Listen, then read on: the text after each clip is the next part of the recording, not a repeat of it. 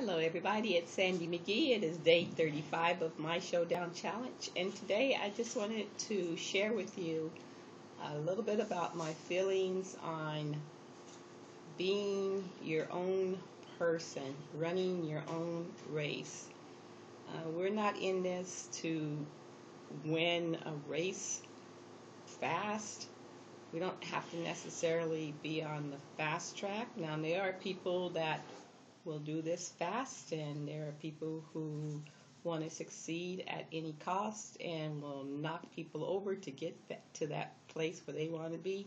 That's fine. That's what they want to do. That's fine. But my point is, don't expect everybody to be like you. There's no requirement that you have to be like anybody else. There's no requirement that says that we have to be on a fast track. To me, you make your own track, just like you make your own future.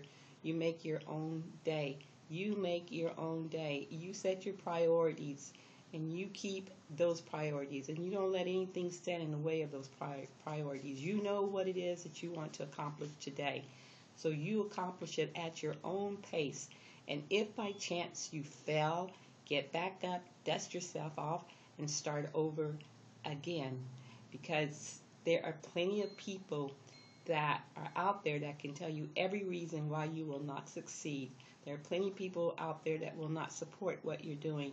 But you have to always remember that you're not doing this for anybody other than yourself.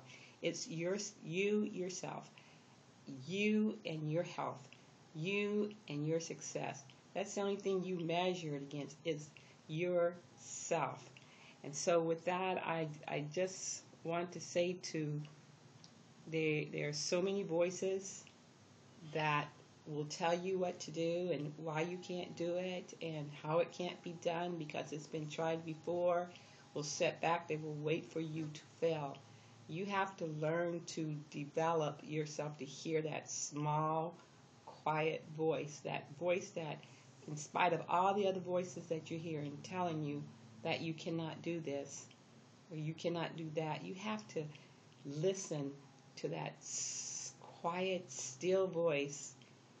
And when you develop the ear to hear that, you will hear it telling you, yes, you can. And it's an atmosphere like what I'm sitting in. It's on my patio. It's quiet. You can hear some chimes. Just go someplace and be still so that you can hear that voice telling you how awesome you are. And I hope my voice is encouraging you to realize how awesome you are. There's only one you. Don't be a copy. Be yourself. Walk this race, run this race, jog this race, however you want to do this. Do it where you're proud of yourself. Do it not for someone else to pat you on your back, but for you to reach over and pat yourself and give yourself a big hug and tell yourself how great you are. And so with that, I'm just going to leave you with a quote from William James. And William James says that the art of being wise is the art of knowing what to overlook. So let's overlook our own faults and other people's faults. Let's overlook the fast track, the fast race, the hurry up mentality, get there like yesterday. Let's overlook some hurts in our life. Let's overlook people that have not supported you, and you will be wise. So with that, I hope you have enjoyed my video and rated a 10 underneath.